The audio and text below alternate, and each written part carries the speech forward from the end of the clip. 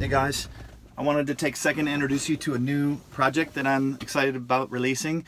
Through the years, I've been lucky enough to work in music and production and write with some great songwriters and for some excellent artists and other projects, but this is brand new to me because in the past I have never released any of my personal songs on any major streaming platform like iTunes or Spotify or Pandora or anything like that. Why?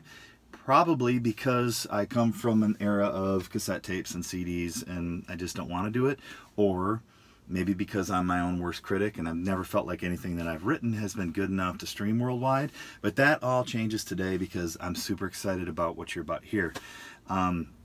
I've been testing these songs out, as I often do when I write new songs, to people that I know will give me honest feedback, like my wife and my kids and my close friends. And the biggest test being my teenage son Josh, who normally tells me, "That's just not my style, Dad," or "That sounds like everything else that you write."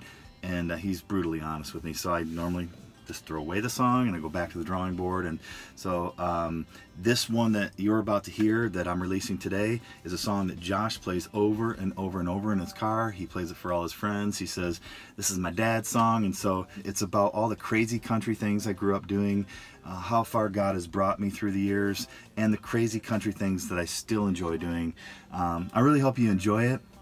There's lots more where that came from. I'm going to leave you a little sample at the end of this video. You can check it out, and if you like it, you can go get it on every major streaming platform wherever you like to listen to your music. So, and in the coming weeks, I'll be releasing some more. Thanks again for your time. I appreciate it.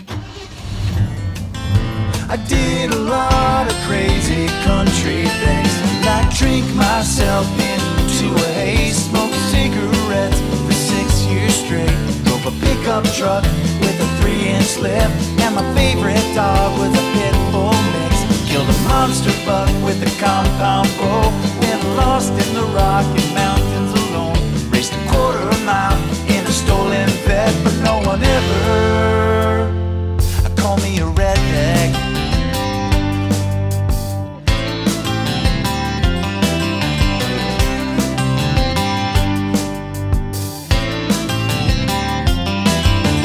Dad left town when I was 10.